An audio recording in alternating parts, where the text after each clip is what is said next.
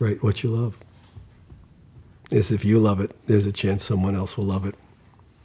Here, what you feel strongly about is what other people will respond to.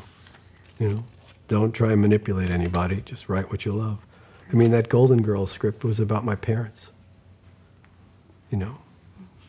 and how that affected me when my dad died. It opened doors for me in the most magical ways, and people responded to it. And it was, looking back, it was a pretty primitive piece of writing. It was pretty, there were some elements in it I can't believe I thought were funny or whatever, but there was, I cared about it on a personal level, and I think that is what greased the wheels to get me some work and get me going.